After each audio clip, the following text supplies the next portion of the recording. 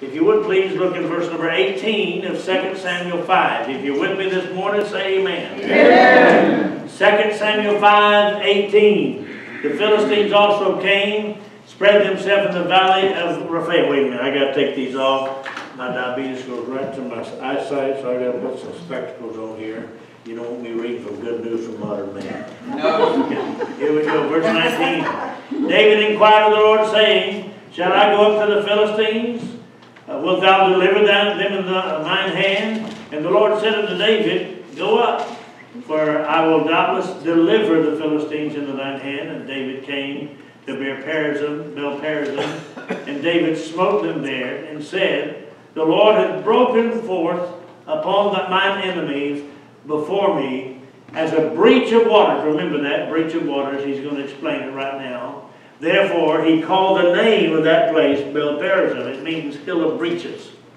Hill of breaches. If you're like me, I write stuff like that in the margin of my Bible. That's what that name meant, because it was a battle, and that's what it meant. Look at verse number 21. And there they left their images. This is the Philistines left their images. David and his men burned them. And the Philistines came up yet again. In other words, this is a second battle in just one passage of Scripture.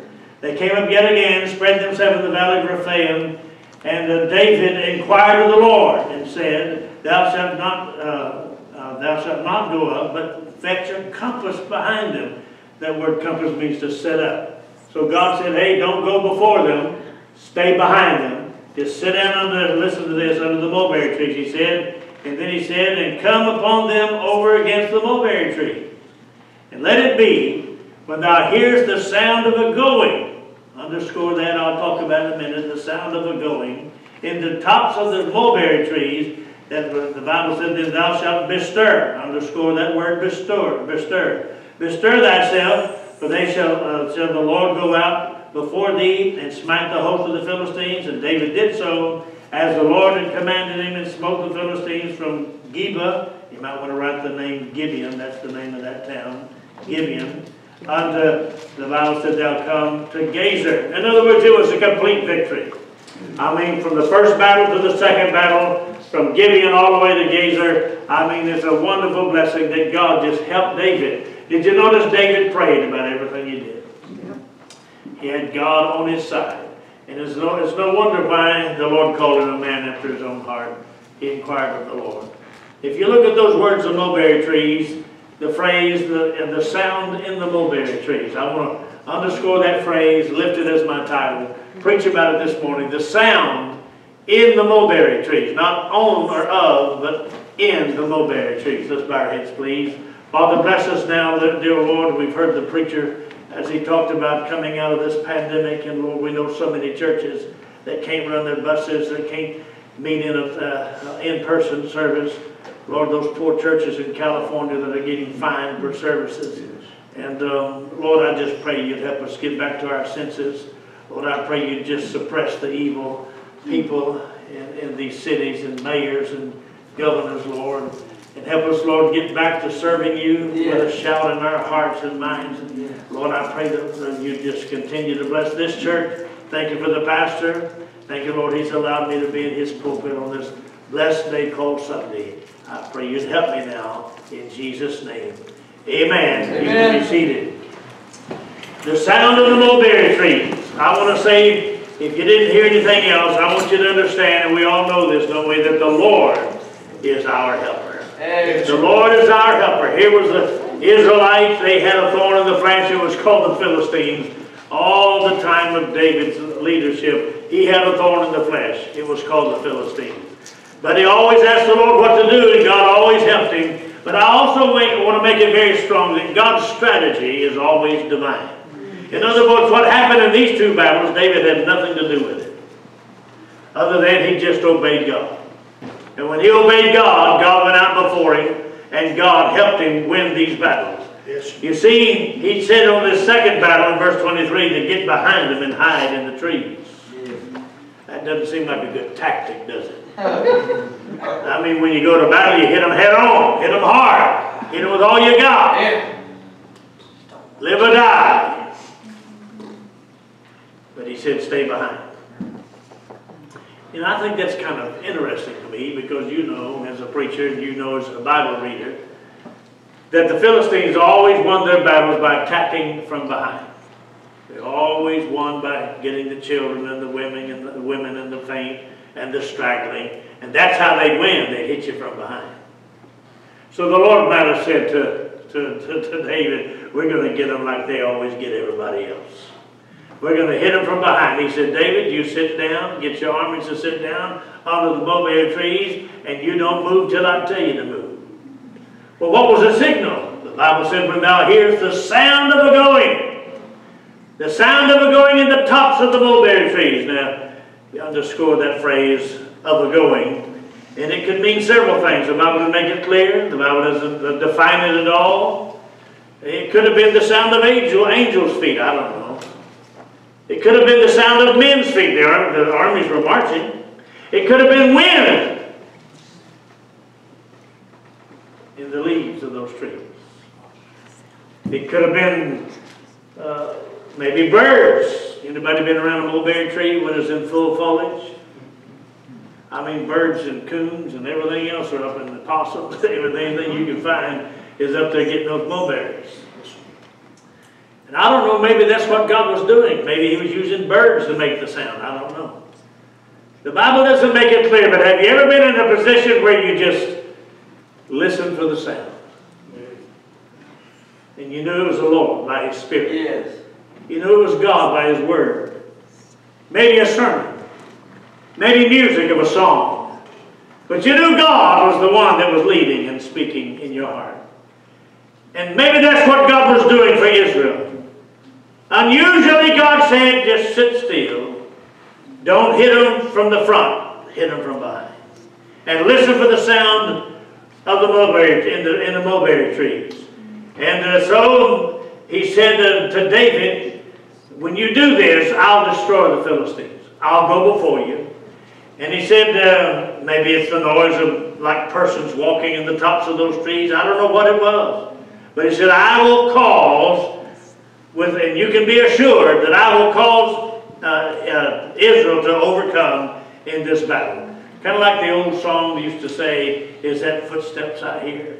I don't know. But I know God was leading. And I know God told him, he said, bestir thyself. When you hear that sound, bestir thyself. You look that word bestir up, it means don't flinch about it. Don't second guess it. Move out. It means literally to fall upon them. I mean just go after them like you're supposed, it's your last battle you'll ever fight. And he said, just make your mind up. Don't vacillate about it. Just go and win this battle. You know, God knows how to help us, doesn't He? Amen. God knows how to make things happen when we don't know how to have a victory. God can give the victory. Amen. By way of introduction, I have 5 of these words that begin with P that I've introduced the introduction with. One is, I want you to notice the perplexing enemy. That was the Philistines. You'll find them in verse 18. The Philistines. They were that perplexing enemy. The second one was the pertinent deliverance. Everything that happened here was related directly to the matter at hand. God didn't mix words. He just told them exactly what was going to happen. And David couldn't have made this up. Only God could have done this. Isn't it wonderful, my friends? Sometimes you get answered prayers, but you know it was God that did it. You had nothing to do with it. It had nothing to do with it. That ball field, we've been praying for over 45 years for that ball field. And God brought it to us in stages, but every time God did it. I didn't have to spend a penny for it. God did it. It's an amazing what God can do. Amazing thing. A third thing is the promised victory. Did you notice, as we talked about a while ago, he said that first battle would be like a breach of waters, like a busted spillway, or like an overflowing dam, or that breaks, or whatever. God said, we'll defeat them, and we'll name this place the breach of waters. The breach of waters. And that's wonderful how God can just overtake. And then in verse 22, you'll find the fourth introduction here, and that is the persistent retaliation. In verse 18, the Bible says the Philistines also came. Do you see that? That's the first battle. In verse 22, the Philistines came up yet again. They came up yet again. Isn't it amazing, my friends? Sometimes the battles just keep coming. In your life, trouble just keeps arising. And it just seems like things get harder and harder and harder. But when you let the Lord have His way, things get better. Amen. And then sometimes we don't understand it, but things get better. Just like the pastor taught in Sunday school, sometimes we get bewildered, but God knows how to help us. Then that last the fifth P word there is the purposeful triumph. He said, I don't want you to attack from the front. Don't do that. I don't want you to attack from the front. And he said, when you do what I tell you to hit from behind, you'll win the battle all the way up and down this valley. You'll win this battle for good, and it'll help, and this enemy will be gone. Well, I've often said that we cannot fully estimate the faithfulness that allows victory. You just got to stay at it. And you can't underestimate it, because faithfulness is the way to make things happen. Faithfulness is the way, and when I told somebody this morning, just good to see you again, you've been faithful. A little lady sitting right behind my wife. I said, you've been faithful for many, many, many years. And that impresses me just about more than anything. When somebody just steady, serving the Lord, no matter what, just keep serving God, just keep doing what you're supposed to be doing. And we have to wait as if it was the sound of the mulberry trees. So I have three things this morning about this sound. Number one, we have to the sound of the mulberry trees was number one, properly deployed. Would you agree with me, my friend, that God did this? It was properly deployed. David probably would have made a mess out of it, but he did what God told him to do. And he said he inquired of the Lord, God's mighty hand. I mean, God might have used the wind. We do know wind in the Bible is a picture of the Holy Spirit. Yes. It was the Holy Spirit that went before them and led them and conquered. And we do know it might have been angels. We do know that maybe they went before him. And all through the Bible we see that. But I know one thing. I know God's with us. With His angels, He's with us all the time. Psalm 34:7, the Bible said He encampeth around those that fear Him. Yes. Amen. Amen. Boy, when I've been laying on hospital beds, I cling to that Psalm 34:7. He encampeth around those that fear Him. Yes. Oh, listen to me. I know His angels are around us all the time. And I've left out that word angels there. But hey, listen to me, my friend. When we don't need to get in front of the mulberry bush. We need to be watchful. Yeah. Watchful of the world. And the devil, and the flesh. We've got to be watchful. Sometimes we're out front too many times, aren't we? But when trouble comes, we need to request God. When trouble comes, it's time to let God have His way. It's time to just let God tell us what to do. And the Bible said the heart of the king and his people are in the hand of the Lord. I want my trouble to be in God's hands. I want my confusion to be in God's hands. I want my fear to be in God's hands. Have you noticed they put fear in this pandemic into all kinds of people? Like he said, a lot of folks won't even come out of the house. I lost my father this year. And just right before the pandemic, we had a wonderful time of school with our family and friends. And he was a bus captain for 50 years. Same bus route, same church. Put that in your faithful bag of tricks, amen. Faithful. And it was a wonderful thing to hear so many testimonies of folks who rode his bus. My secretary's been with me for 26, almost 27 years. She got saved off my daddy's bus route. Yeah, came to church for the first time off my daddy's bus route. Went to Bible college, got 2 secretarial degrees. Now she's been with me for 26 years. And that was because of my dad's faithfulness. And it's a wonderful thing. But can I tell you, my friend, that you got to be with it. You got to just stay faithful and do what you're supposed to do. That's right. And sometimes this pandemic scares people.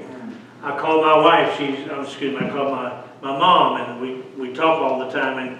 And for weeks, they were so close. They were married 63 years. And I said, "How you doing today, Mom?" She couldn't talk without crying. She was weak. And the miles have separated us because you never know where the Lord's going to put you in the ministry. You better take that into account when God calls you. You never know where God's going to put you. Sure. And for many, many, many years, I've been separated from the love of my parents. And we love each other dearly. But we have to just thank God for phones. Amen. Thank God for that. But I'd talk with her, and about the time I'd say goodbye, she'd tear up and get soft. And it was hard for me to talk with her because of that, because I didn't want to make her cry. And so one day we was kind of having a light moment, and I said, "Hey, Mom," I said, "have you gotten out any?" She goes, "Oh, no." I said, "Mom, you can't get in your car and drive through a fast food joint and get a hamburger or something." She goes, "I can. They won't arrest me. They won't give me a ticket." I said, "Oh, yeah."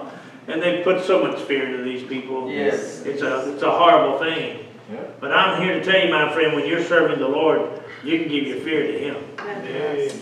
You can put your fear in the hand of the Lord. And David, may I remind us all that David was a shepherd king. You say, what do you mean by that? David didn't own the people of God.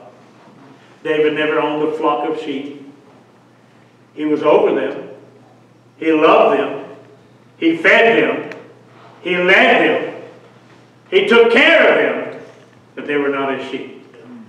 This church is not our church. It's God's church. Amen. And we're God's people. Amen. We don't belong to the world. Amen. Amen. We don't belong to man. We belong to God. Amen. And God's going to help us. God's going to be our sustainer. And see, my friend, the truth is, David knew that those people were God's people. And he inquired upon the Lord. And we need to develop a total and complete turning to God for His guidance and for His help. I know it's hard, but we need to do that. When enemies threaten us, we need to rely on the Word of God for His victory. David stood aside, and God's providence took over and helped him and led him. And sometimes our greatest prize is won by the least among us. Who'd have thought that God would take a shepherd boy and make him a king to overcome these battles and use him to lead Israel through their troubles? Israel's just a small place. Did you know the nation of Israel is about the size of Rhode Island? And yet the whole world's eyes are on Israel. Yeah. I'm proud of our president for making Israel a very prominent place right now. Yeah. Amen. Amen. And I thank God for that. Well, that's my first point. The sounds of the mulberry trees, number one, was properly deployed. The second sound I want you to notice is it was properly timed. This sound proved God's timing. God said, don't move until you hear the sound. And then He said, don't bestir yourself, move out when you hear that sound. What sound was it? I don't know. There's been a lot of times where I just moved out because I knew God wanted me to. Sometimes we don't know all that God's up to. But our obligation ought to be what David's obligation was. You find that in 2 Samuel 5, right here in this chapter, verse number 3, when he said, before the Lord. Everything we do, we need to bring it before the Lord. Yeah. Right. Everything that we're involved in, we need to bring it before the Lord. Lord, what do you think? Lord, am I doing right? Lord, what is this all about? Lord, can you help me and can you guide me? We'll never reach our aim unless we first fulfill the early promises in our life. Have you ever made God a promise and didn't keep it? We need to get back to those promises, don't we? Yes. We need to ask God to help us in what we've told Him we would do and we haven't done. The lowest occupation sometimes is a preparation for the highest opportunity. Sometimes God will use a janitor before He'll use someone prominent in the church. Amen. Sometimes it's that lowest obligation that becomes an opportunity. That would be something that can be used of God. God took this shepherd boy and made him the king over Israel. Performing duties allows us to have honors, of course. But may I remind us all that one victory is often followed by many. But many victories takes a lifetime. It takes a lifetime. This church didn't start easy. And sometimes the new birth of a church like this takes more than one lifetime of one preacher. But look what God's done for you. Amen. Look how God has blessed your faith. Look how many people have been saved because you decided we're going to let God use us. And it encourages me. When I get around people of faith, it does something to my life and to my heart. Because I know that God's still on the throne. Amen. David was humble. He was dependent upon God. And he had godly courage. And God works with imperfect people. Aren't you glad of that? Amen. Yes. Paul said, I'm the chief of sinners, but God used him. Amen. And sometimes our imperfection restricts God's work. We know that. But I want you to know, my friend, that God's favor are on those that are faithful. God's favor are on those that are faithful. You look at these folks that are in and out. They're not too blessed of God. But you look at the people that are steady with it, and they'll brag on Jesus all the time. They'll brag how good God is. But the best among us are imperfect. We just have to keep relying on God. Keep relying on what He wants us to do. What have we learned so far? The sound of the mulberry trees was properly deployed. Would you agree with that? Yes. The sound in the mulberry trees was properly timed. Would you agree with that? Yes. But this story reveals, number 3, my last point, is that the sound of the mulberry trees was properly executed. How did it get executed? It started with David's prayers. Every time he came upon the battle, he inquired of the Lord. He inquired upon the Lord.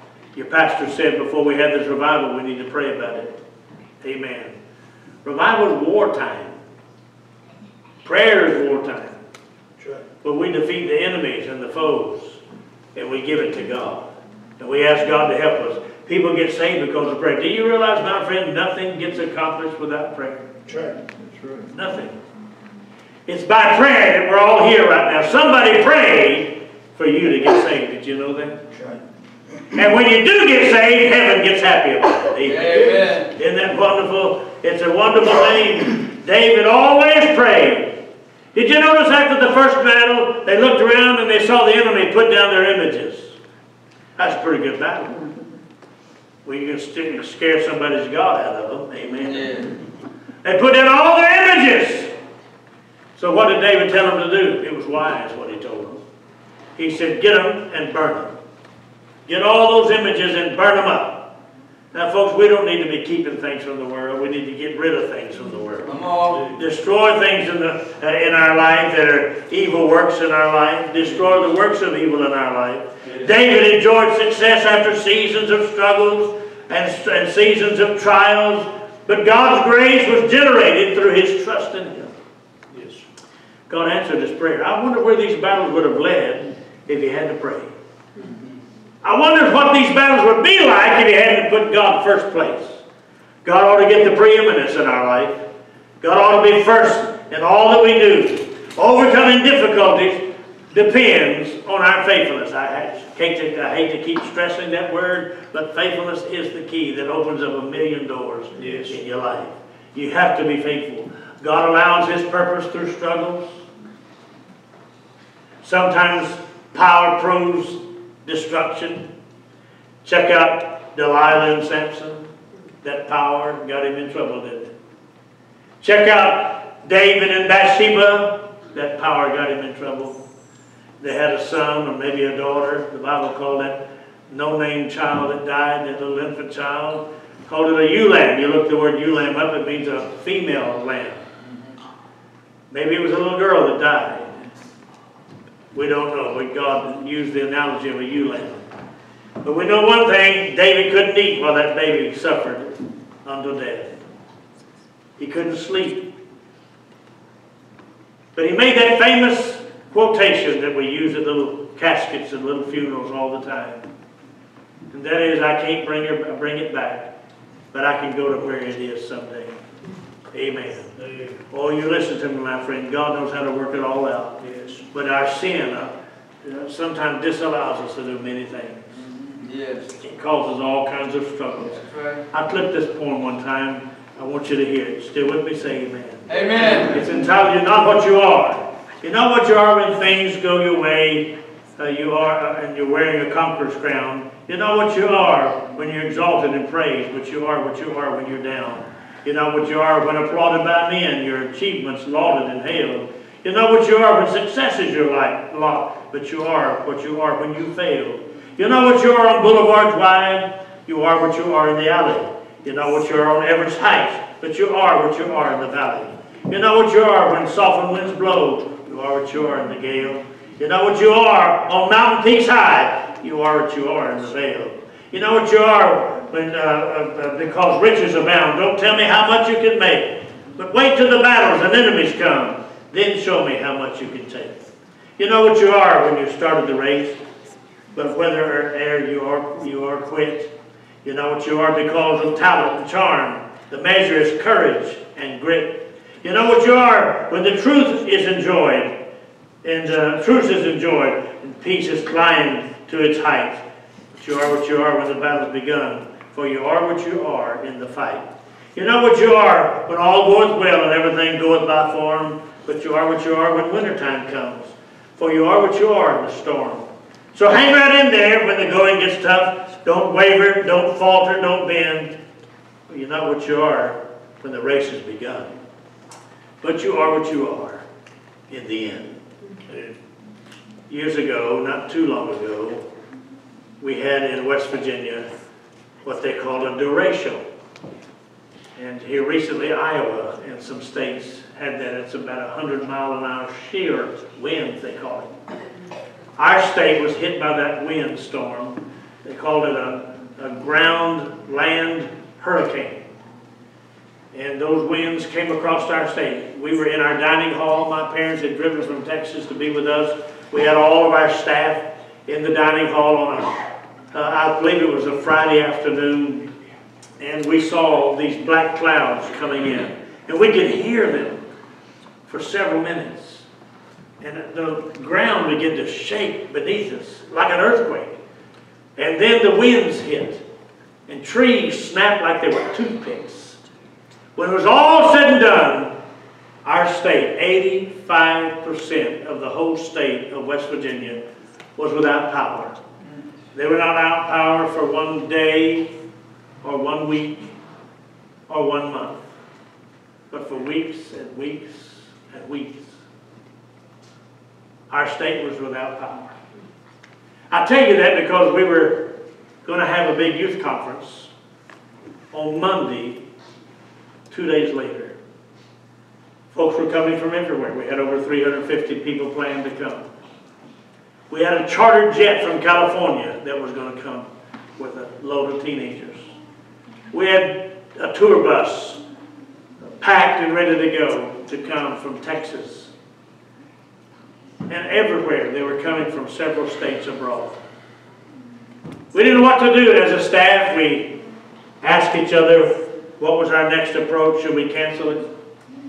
You see, we've had camp when we didn't have buildings. And this is our 45th anniversary. We've had camp when we didn't have a place to eat, a place to sleep, a place to preach. But because of one little scientist, we couldn't have camp because of a pandemic, they said. But during this derecho, we asked what to do.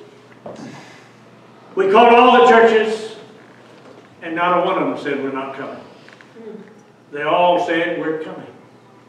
As far as California to the East Coast, they were coming. I said we're not going to have any power. We have perishable goods that won't be here for us.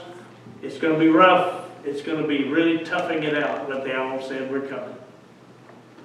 To our surprise, the area gas companies, natural gas companies, heard of our dilemma, and they began to bring in generators, big as automobiles. They would bring them in on double tandems and bring them in and set them up all over our campgrounds. First to turn on the freezers and the coolers in our campgrounds. And then dozens of other things all around. We have over 40 buildings, and they had stuff everywhere. Generators everywhere. Couldn't hear each other talk, but we had generators. Not only did they bring the generators out, but every morning and every evening, or about midday in the day, they would bring fuel trucks out and fill up all of these generators. It was an amazing thing. That week we had one of the best weeks of camp you could ever imagine. Amen. I mean, they couldn't even hardly drive up our street for trees being down and devastation everywhere. But it's an amazing thing what God did. I'm just trying to tell you, my friends, sometimes what to do when you don't know what to do, just give it to God. Amen. And in the midst of a global pandemic, God's people have been the strongest. Have you noticed? Yes. The most level-headed people in the pandemic has been pastors, and they're precious people. My son pastors a church in Gainesville, Texas. Terry Bradshaw and Tammy Bradshaw, his wife, joined their church. I told him, I said, son, you'll have to compromise to keep him in your church. Yeah. He's a mess. Anybody knows Terry Bradshaw knows he's a mess. Yeah. And he gets under conviction all the time, calls his son and calls my son and said, hey, he says, I'm speaking at a college graduation. He said, can you give me a verse? I need a verse. I don't have a verse. He said, I guess I'm backsliding. I don't have a verse. So my son, I have to give him a verse. Then he said, I want you to speak to my staff every Monday morning. Give them a devotion because I don't know how to do it. He said, okay, all right. And so he gets all this staff from his ranch and everything, and my son will talk to him. But my son has 2 bus routes. You got to understand these bus routes, you think they'd bring in maybe 50 people. But each bus route, there are only 2 of them, brings in 75 to 85 kids every Sunday. And sometimes they got to run the bus and drop a load of them off and they go back, and drop a load of them off and they go back, and drop a load of them, and that's how they'll pack out a building with just the kids. But they haven't been able to run their buses because of Texas mandates since March. It has broken their hearts because they got a church full of bus workers. I mean, they love the bus kids. And he called the other day and said, Dad, they're running the public school buses. I said, that's a good thing. He said, yeah, we're going to wait 30 days, and if they're still running those school buses, we're going to start our buses. Amen. Yes, amen. I said, how are you going to do it? He said, well, I think we're going to just bring them in a Sunday school hour, have like junior church and Sunday school all at one time, and open us in, get them acclimated back into church, and then we'll just gradually bring them back in. I said, what about the state? He says, well, North Texas has kind of lifted all the rules, and we're just going to, they're having public schools. If they can have public school, we can have Sunday school. Yeah. Praise the Lord. Right. I'm just glad that people are getting faith over fear. I'm glad that God's people determined that we're going to trust God. You know, when I was a kid, and I'm not making light of a pandemic, but I don't think the numbers prove that this is pandemic or epidemic. I just told a lie.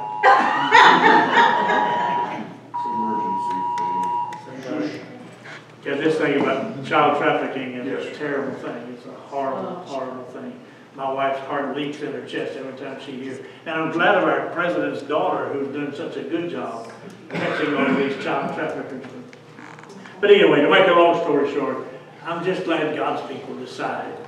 You know, when I was a kid, my mom, I had a high fever, had all kinds of problems. She'd quarantine me. Nowadays, they don't think parents are smart enough to do that. I guess.